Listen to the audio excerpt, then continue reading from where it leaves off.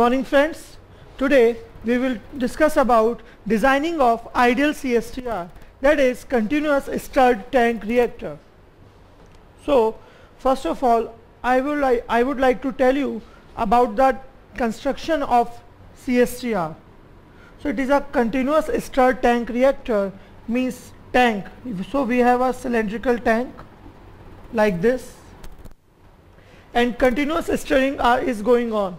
So it simply means there is some agitator or impeller for mixing.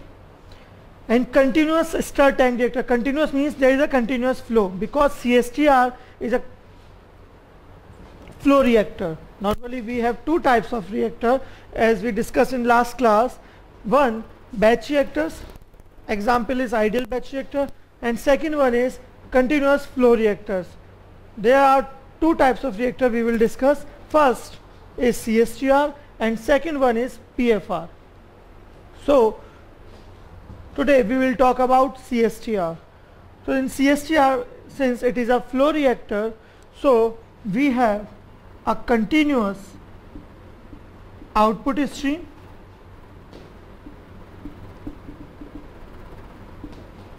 and you know that output will be continuous only when we have a continuous input to the system.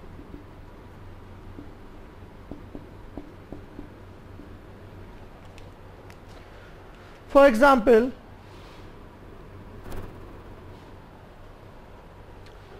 so let's take the volume of this reactor to be Vm. Okay. So this is continuous stirred tank reactor and it has some characteristics. What are the characteristics? Like, as you can see, it has continuous input, continuous output, and in last class we discussed that all the flow reactors operate at steady state condition. So this reactor also operates at steady state condition. So it simply means the accumulation in this reactor will be 0.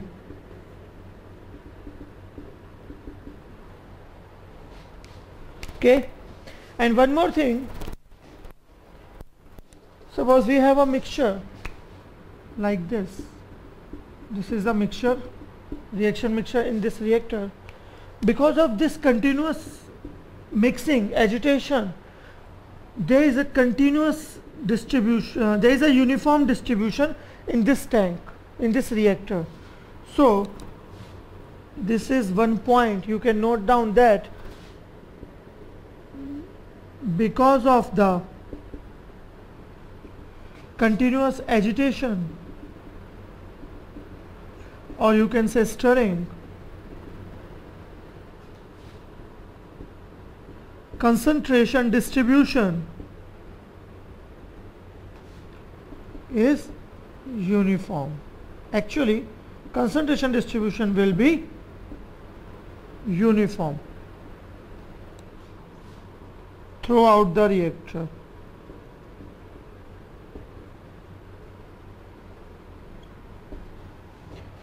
Means throughout this reactor concentration distribution will be uniform. At any instant of time the concentration throughout this reactor at all point of this reactor will be same. And say that concentration is C. Means we have a component A and the concentration of component A is C. And the initial concentration of that component A was Ca0. The volumetric flow rate of that stream was V0 and molar flow rate of that stream was Fa0. Because this is steady state condition, so output flow rate will be same as the input flow rate.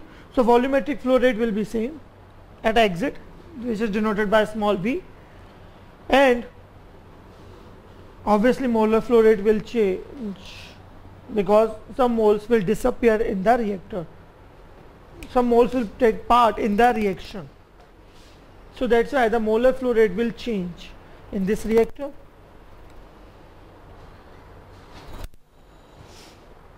So this is clear to all of you.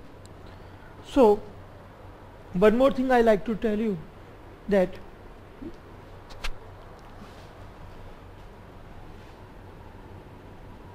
we say this is a mixed flow reactor. This is a CSTR, and CSTR also known as MFR, BMR, etc. MFR means mixed flow reactor, and BMR means back mix reactor.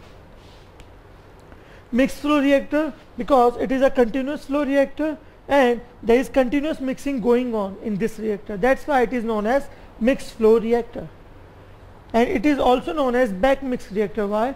So in simple words, I would like to tell you that this is an impeller. It rotates like this, and this tank, this point is input and this point is output. So there are some new molecules, suppose, because of from this inlet stream, and there are some old molecules in this reactor near to the exit stream, near to the outlet. So because of this rotation of the impeller, some of these molecules flow back towards the inlet, and these molecules which are near to the outlet interact with these molecules which are just entered in this reactor. So simply आप देख सकते हो कि जो molecules हैं output side से कुछ molecules वापस आ रहे हैं in backward direction and they are interacting with the inlet molecules. So this interaction of molecules is mixing, and because output molecules are coming back to the inlet molecules, so that is called back mixing, and this reactor known as back mix reactor. Okay, so because of this backward mixing, this is called back mix reactor.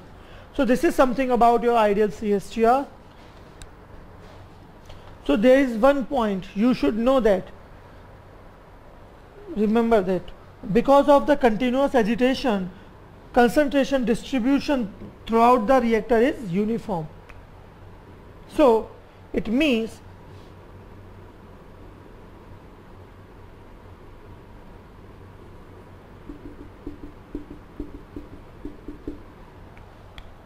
and the concentration in the reactor is Ca. So concentration distribution throughout the reactor is uniform. It means near the outlet valve also the concentration will be same as that of in this reactor. So it simply means concentration of A at the exit will also be same as that of within the reactor. So in this CSTR, one important point was this: concentration distribution was uniform throughout the reactor, and second important point is concentration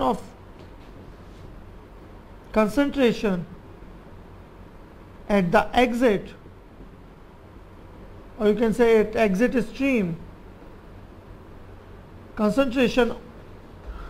So one more important point is this: concentration of exit stream is same as that of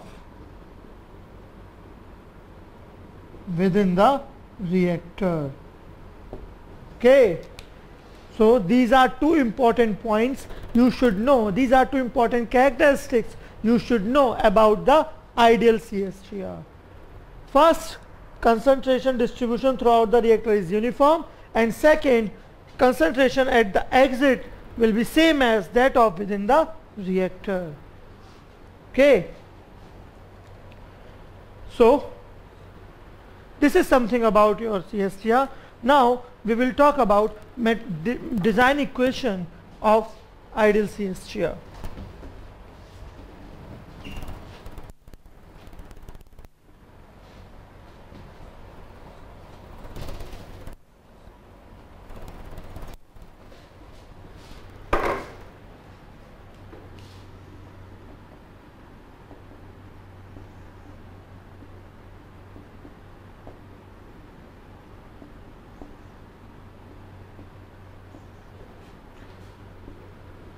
So we have a tank, there is a continuous input, initial concentration of A say Ca0, volumetric flow rate V0, molar flow rate is Fa0.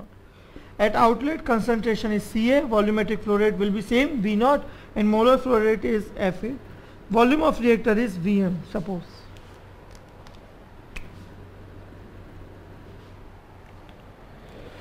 So you know that from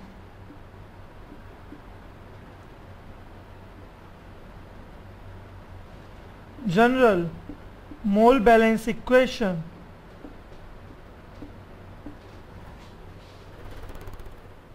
what was that? Rate of molar rate of A input is equal to molar rate of A output plus molar rate of A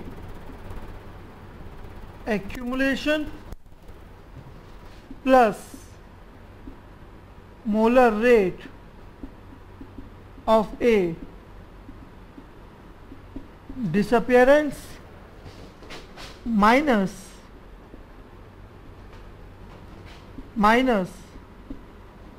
molar rate of A generation.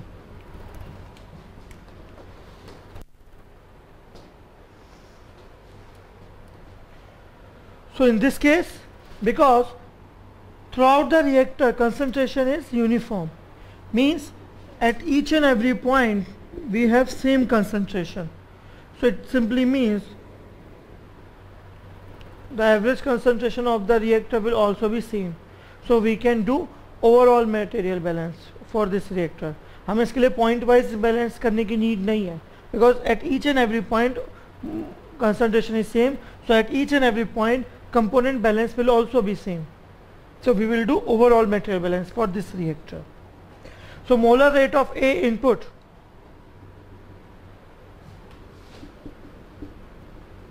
Fa0, molar rate of A output will be Fa, molar rate of A accumulation,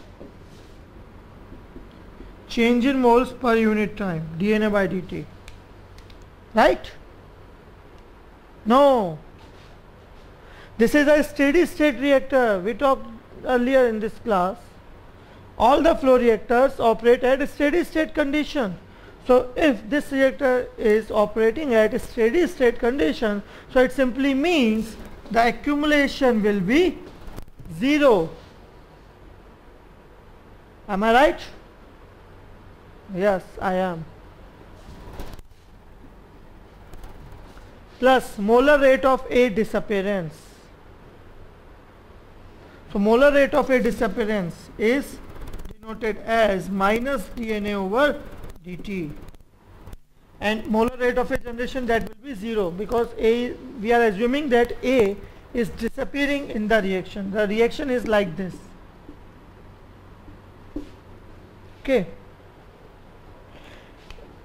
So tell me one thing, from the rate equation, from the rate of reaction for component A, we define for unit volume of reaction mixture, we can write minus RA as 1 over V minus dNA over dt, where dNA over dt is the molar rate of A disappearance. So in this case, molar rate of A disappearance will become minus RA into V. Okay, is it clear? Yes. So the final mole balance equation will become Fa0 minus Fa is equal to minus RA into V. This term we can write it as RA into V. And you know that you can write Fa as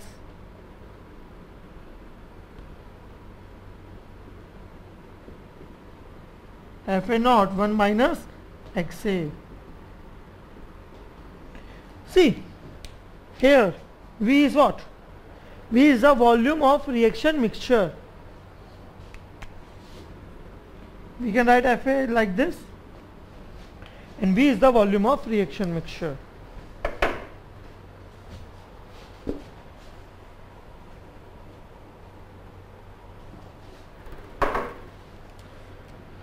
So this equation will become Fa naught into Xa is equal to minus Ra into V, or you can write it as V over Fa naught is equal to Xa over minus Ra, where this V, the V is the volume of reaction mixture, and you know that volume of reaction mixture will be same as what? Same as the volume of reactor. See, for example, we have this bottle.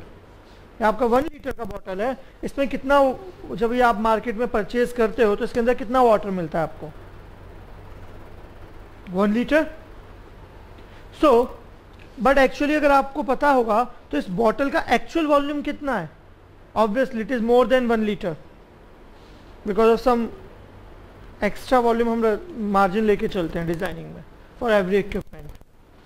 But जब अगर आप calculate करोगे तो इस bottle का volume हम कितना calculate करेंगे अगर हम इफेक्टिव वॉल्यूम की बात करें? That will be same as the volume of water in this bottle. सो इस बॉटल का वॉल्यूम सपोज 1.5 लीटर है, बट इसमें सिर्फ 1 लीटर वाटर हम स्टोर करके रख रहे हैं. तो कैलकुलेशन में आप कितना वॉल्यूम लोगे? से इफेक्टिव वॉल्यूम लोगे ना, that is 1 litre. So you can write this V as volume of reactor.